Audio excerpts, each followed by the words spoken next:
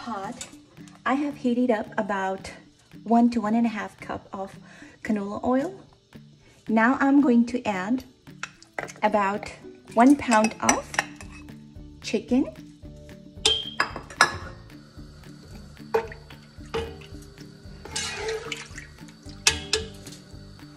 we're going to cook this chicken about 50 to 60%, and then we'll take it out, we'll shred it. In the same oil, I have added about 1 large sliced onion, and we're going to cook it until it becomes light golden brown.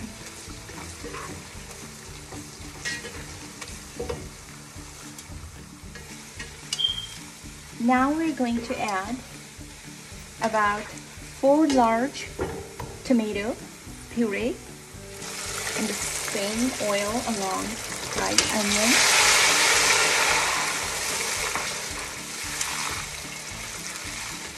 Meanwhile, we're going to add about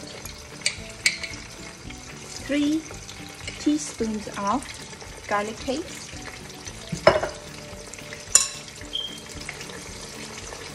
1.5 teaspoons of ginger paste,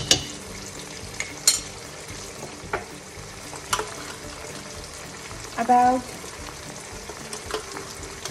1.5 to 2 teaspoons of salt, or according to your taste, 1 teaspoon of red pepper powder, about half a teaspoon of turmeric powder,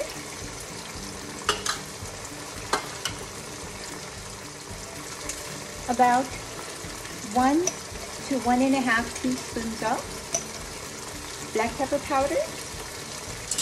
Now, the red chili powder is optional. If you don't have it, you don't like very spicy, you can omit this ingredient.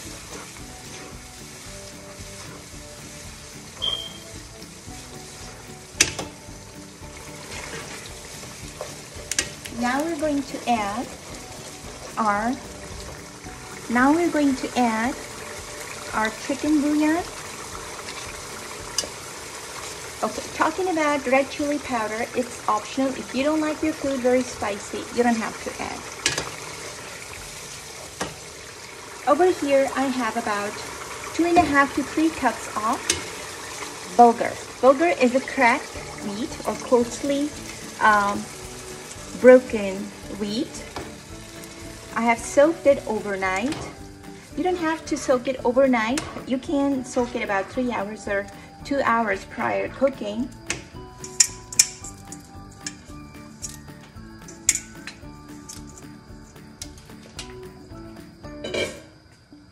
Now I'm going to add about 6 to 7 cups of hot boiling water.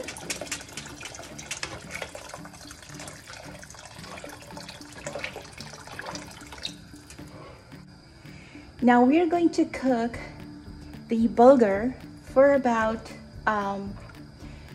maybe 35 to 40 minutes because I have already soaked it overnight. If you're not going to soak it overnight or maybe 2-3 hours prior cooking, it's going to take a lot longer to cook completely.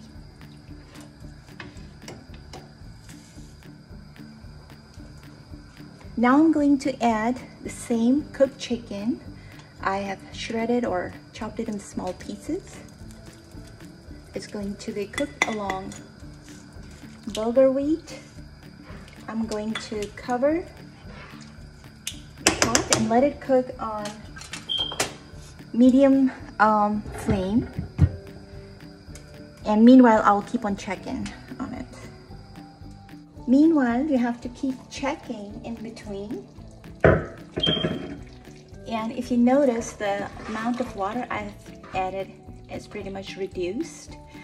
You have to add a little bit water until the complete cooking process because it will soak or absorb the moisture as it is cooking. So I'm going to add about 2 more cups of water.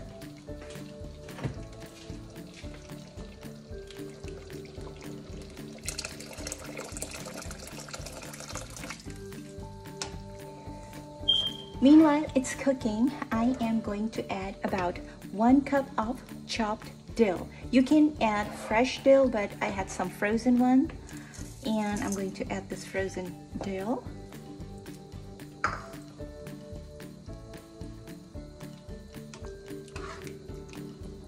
And we're going to let it cook for another 20 to 25 minutes or so.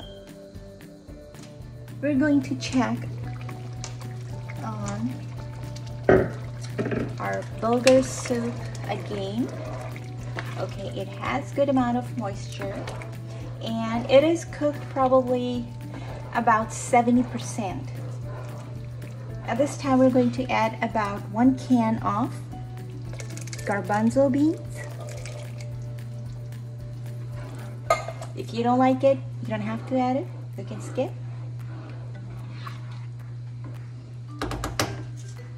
To cover it and let it cook again.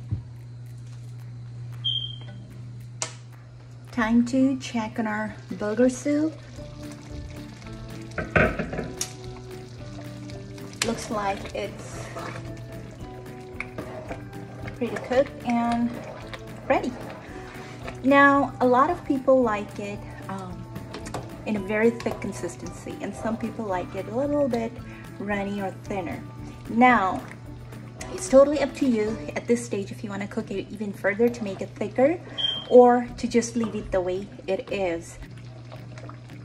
Oh my God, I'm having so much trouble with my camera today because I am cooking or using a very big pot, and it's totally affecting the angle of the camera.